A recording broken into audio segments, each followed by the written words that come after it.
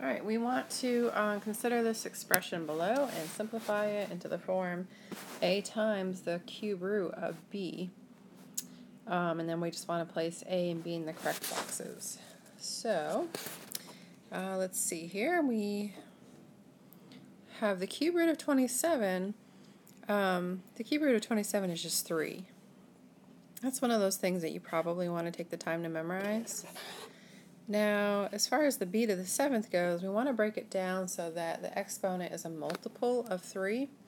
So b to the 6 can come out, and then we just leave the b.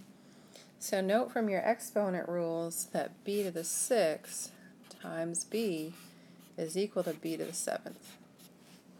So we're just breaking it down. Now we can simplify it. B to the 6th, the cube root of that would be b squared. So the b squared comes out in front, and all that's left inside the cube root is b. So in the boxes there, a is going to be 3b squared,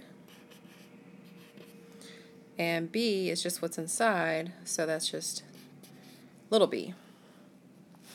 And that just makes it easier, so you don't have to bother with the cube root symbol and all that. That's why they have you put it in the boxes.